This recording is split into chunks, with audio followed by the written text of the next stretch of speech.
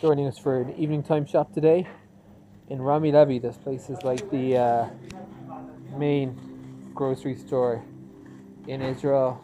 Israel is famous for its fruit. You can see we have oranges, grapefruit, all the things. And this is Shufersal in Jerusalem on Agron Street. They also do appliances. The other big Israeli grocery store is called Rami Levy. I'm not sure why I'm making videos of this, because the truth is shopping in Israel isn't so different from shopping anywhere else, except naturally the prices are in shekels and the writing's in Hebrew. But you know, after 7 years, I'm accustomed to it. This place is really nice, Shufersal. They even have a green section, by which they mean like healthy products, gluten-free products, all that kind of stuff. So if you go over here, we can see they have the Shufersal green range. This in Hebrew means almond flour, whole wheat pasta. So before I moved to Israel, I had this irrational fear that Israel was a backward country and you couldn't find stuff like whole wheat bread in it, and it proved to be completely unfounded. This in Hebrew up here, low gluten, means gluten-free, and they have here a whole range of gluten-free products. So if you're celiac or gluten intolerant and thinking about making aliyah, do not be stopped for this reason. They have it all. So it's really cool. I'm shopping here at night time. They have a whole cheese counter. Shopping in Israel is for sure expensive. This is the bread counter.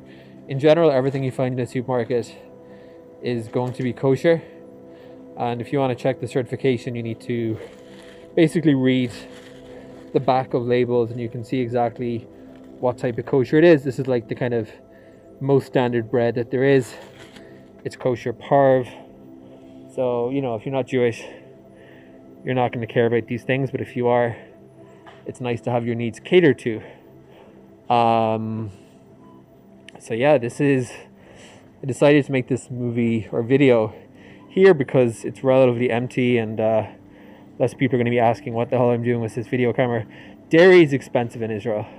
So food prices in Israel have been in the news repeatedly, and dairy is expensive because all the dairy has to be kosher and that needs to be certified by the Rabbanut.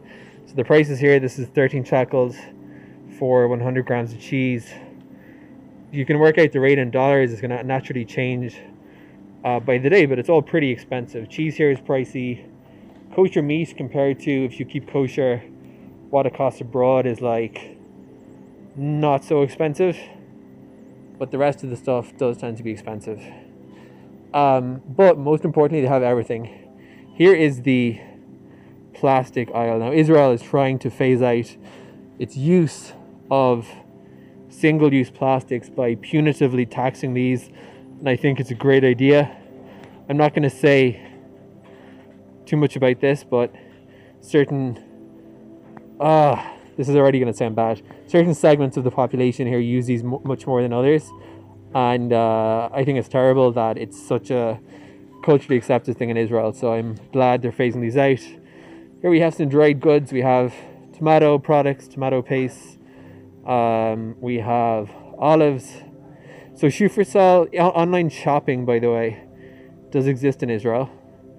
This is Shufersal, which, as I mentioned at the start of this video, is like kind of, I guess you could call it the main chain in Israel. Rami Levy is second. So these shops do deliver it. You can order your stuff online. They'll pick it, deliver it, you know, just like other countries. Rami Levy in Jerusalem, they don't do it. In most other places they do. And then there's a bunch of kind of second tier supermarkets, but Rami Levy and Shufersal would be the two main ones. Here's the oils. So my wife Hannah, who made an appearance in the last video, has corrected me. She affirms that the high price of dairy has nothing to do with the kosher stuff. Apparently it has to do instead with the monopolies and the high price of imports. So anyway, certain things you'll find in much more abundance in Israeli supermarkets than in other countries, such as tahina. Tahina is ground up sesame paste. So if you love tahina, I absolutely can't get enough of it. Then look at what an amazing situation we have. We have, let's see, 1, 2, 3, 4, 5, 6, 7, 8, 9, 10. There's at least like, I don't know, 15 types here. You can get your tahina from whole sesame seeds. You can get your store brand tahina. So this is Shufersal's own brand. It's becoming more of a thing in Israel, which is great because it's going to bring down prices. It's kind of own brand stuff. And then there's this other type as well. I'll show you the hummus aisle if I get time.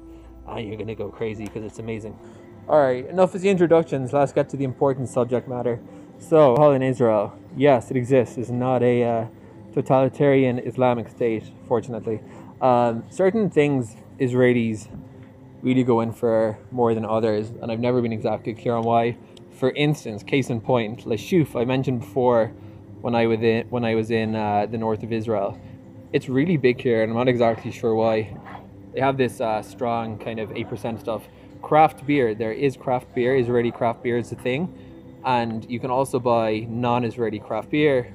Lef, Blue Moon. So if you're a bit of a beer fan looking to make aliyah and you're worried about the availability of beer, then let me put you assured. So there's also Israeli craft beer. So this is Malka, which is an Israeli craft beer.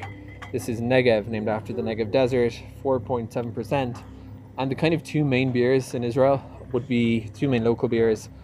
Your kind of standard average beer is Maccabi. This is Maccabi here. They also make a strong product, 7.9%. And then you have a Gold Star in a few different types. And you can get everything else. You have whiskey, martini. Let me show you stuff that's more unique to this part of the world. There's a big product here called Arak, popular Middle Eastern spirit. And this is one of the main brands here. It's called Arak Ashkelon. And they've two types here, but you'll find more in some stores. And really, Israel's more of a wine country than it is a beer country. I'm going through, scrolling through, going through the red wines here. This is kind of your standard, basic, not so expensive wine. It's called Barkan. And they're selling bottles here for 28 shekels. So like not crazy expensive. That's the reds. This is moving into the whites. And there is rosé too. So this is the alcohol aisle. So perhaps if you're thinking about moving to Israel, you're worried about the availability of alcohol. What can I say? It is in abundance here. I'd love to see more Israeli craft beer. I think there's a lot of potential in the scene. I'd love to see Israeli craft cider. There is one that they don't stock here called Tamat Sa, but it would be cool to see others joining as well. Moving into the meat section, Israel, here's a cool fact that you probably didn't know. I think, correct me if I'm wrong in the comments or I'll correct myself, I believe Israel is the world's #1 per capita consumer of turkey. And this is great for me because of the fact that I'm on a low-fat diet after my gallbladder surgeries thing. So this is, where's the fat percentage on this? It's probably right in front of me and I'm just not seeing it. That's actually not super low fat. Anyway, so the great thing about living in Israel, if you keep kosher, is that by default, if you go to a kosher supermarket like Shufersal, the meat's going to be kosher. So again, you just kind of look around for the certification and it's going to be some type of kosher. This one here says kasher basari. So kosher is either meat kosher, dairy kosher, or parv kosher. Here we see more evidence of the proliferation of own brand goods in Israel. So this says Shufersal, it's the name of the grocery store. This is their own line of sausages. Now, the burning question you're all wanting to know is, well, what does a hummus aisle look like in Israel? I'm not sure anyone's done footage of this on YouTube, so let me show you guys. Starting left, moving right, moving right, moving right, moving right, moving right. What do we have here? We have some home brand hummus, and it's 14 shekels for 1 kg. That's about like, I don't know, I'm gonna say $4. And this is a whole aisle. So Israelis are really big into what they call salatim, and that is kind of a category. I mean, it means salads literally in English, but you've got your tomato-based products like matbucha, you've got your spicy products, and of course you've got your hummus. Hummus will come with either plain hummus, or you'll get it with various toppings. So this says hummus im harif. Harif is like spicy. Supermarket staff are kind of looking at me weirdly like, why is this guy filming random things of hummus? But it's totally okay. This one says hummus im pilpel. So this has got kind of like za'atar and some kind of a pilpel thing going on here. and this is hummus in tahina. So if you love hummus and you love tahina, you can combine your loves. They've got some tahina kind of like splattered on the top of the hummus, so unbelievable. So there is plenty of salatim and hummus here available. All right, let's talk a little bit about dairy. So dairy in Israel is expensive, as I mentioned previously. There's this thing here called Bulgarit. It literally means in Hebrew Bulgarian, and it's basically a white cheese, and you can see they have 5%, so that's pretty low in fat. So you'll find a lot of that. Apparently Bulgarian cheese isn't like a thing in Bulgaria, I've been told. Besides that, you'll have these kind of monopolistic brands of cheese. What else is big in Israel? Cottage cheese is really big here. It comes in various types of strengths. And there's one other great product if you are moving to Israel. They're big into feta cheese as well. Here you have feta cheese at different strength fat percentages. One thing that's really big here is called labneh. I'm trying to find it on the shelf. I'm probably missing it. Labneh, 5%. So this is basically strained yogurt. You put it through a yogurt strainer. If you are from a Middle Eastern country, you don't need to know what you already know what labneh is. Really good, and you can find it quite commonly here, as well as a slightly different product called gvina levana. So I think where shopping in Israel gets really expensive is all this kind of your frozen meals. So it is, you are starting to find stuff like kind of pre-prepared calzones and pizza, but if you look at the prices, 17 shekels for like an own supermarket brand, you know, I'm sure pretty not special cheese pizza, that's like what, $3-4. That's kind of typical. That is definitely expensive. But they do have this kind of, even the frozen section reflects the interesting cuisines in Israel, or the culinary influences, like this malawach and this jaknoon, which is like a Yemenite bread. So these are available frozen. And moving here into ice cream now, what you're going to see is going to surprise you. Ben and Jerry's. Isn't Ben and Jerry's anti-Israel now? So from what I gather, Ben and Jerry's local subsidiary is like locally Israeli owned. So you'll still see Ben and Jerry's quite commonly, because I guess there's lots of American expats here and they love Ben and Jerry's. They're not particularly keen on it either way, but you'll still see it, and people are trying to separate their boycott of the parent company from the local company. And most importantly, Netflix and Chilled is available here in Israel. So given the kind of people in Israel, the mixture of expats and Israelis, you can see there's a mixture of international brands like Cheerios, Nestle, Nesquik, and then all these kind of Israeli brands. So it's kind of like this across product categories. There's kind of just different stuff here. And as I mentioned a few times already, you got your cornflakes, you got your Frosties. Used to love these as a kid. Real mixture here of different products.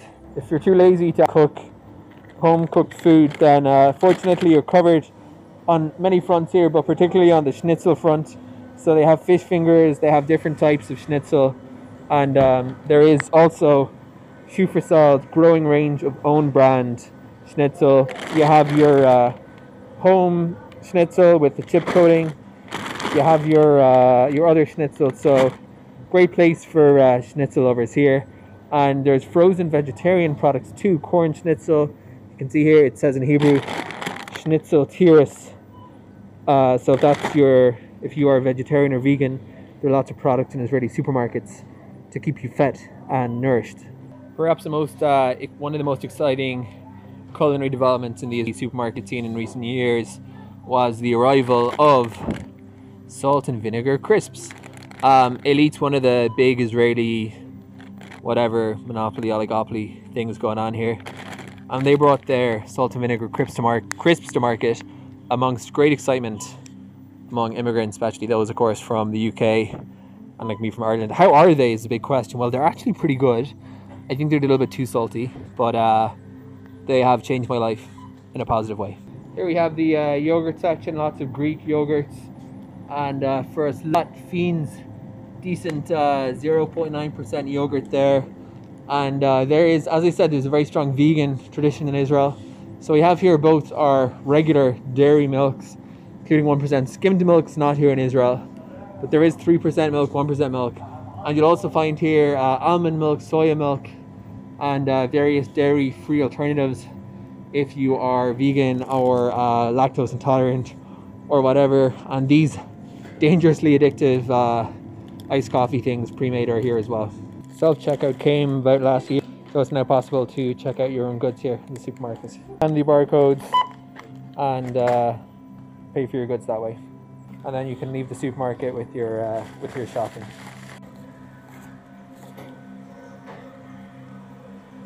So that's it. We've done our grocery shopping. It's a Sunday here in Israel, so it's kind of like the first day of the week, which definitely takes a bit of getting used to. But now I'm nicely stocked up on my low-fat foods for the week now. Hope this was interesting. If you ever wondered what it's like to do your grocery shopping in Israel, well, I guess the answer is that it's not really very different from any other country, but it's fun in its own way. This was Shufersal, probably my favorite place to do groceries, but they're all kind of the same. Thank you guys for watching. If you want to get more videos from me, please feel free to subscribe to this YouTube channel.